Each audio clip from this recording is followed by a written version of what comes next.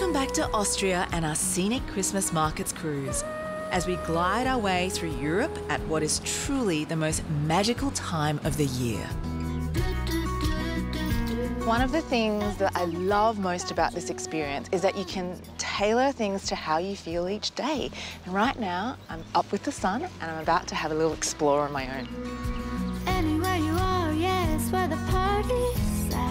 After a couple of days in the Austrian capital of Vienna, we've arrived in one of the country's smallest and most picturesque riverside towns, Durnstein. Good times, new days. Being able to dock right alongside the town means we can easily explore on foot, with its charming cobblestone laneways just steps away.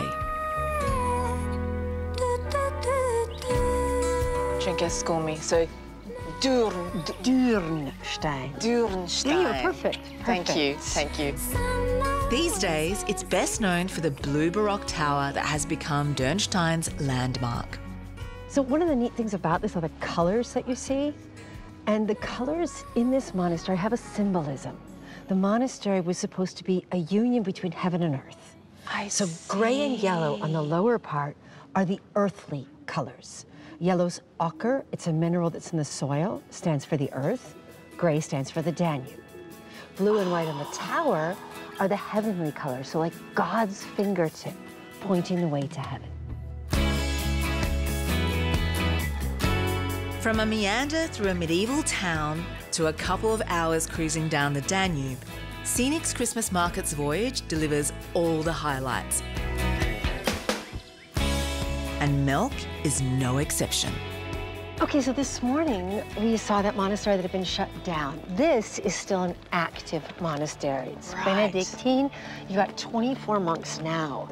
But there's been a community here since 1089.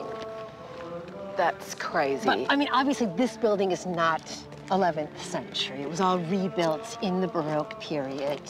So what we'll see today is primarily 18th century. The small town of Melk is best known as home to one of the biggest and most beautiful Baroque buildings in the world, Melk Abbey. Wow. Definitely does not look monastic, I know. But this part of the building was never intended for the monks.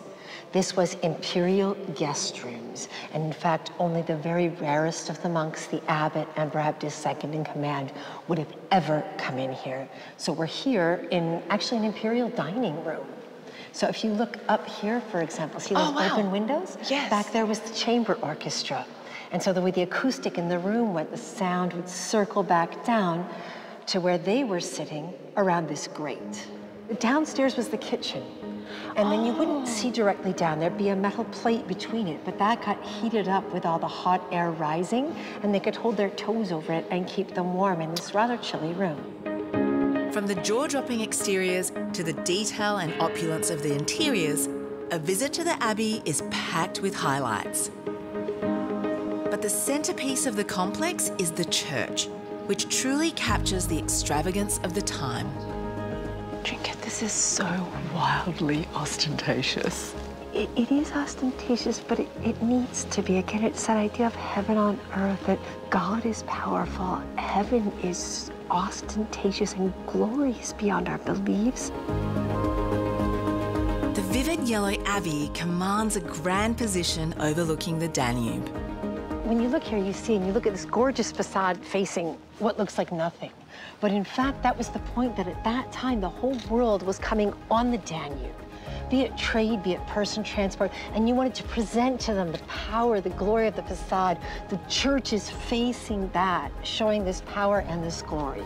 Well, it's definitely making a statement. That it is, yes.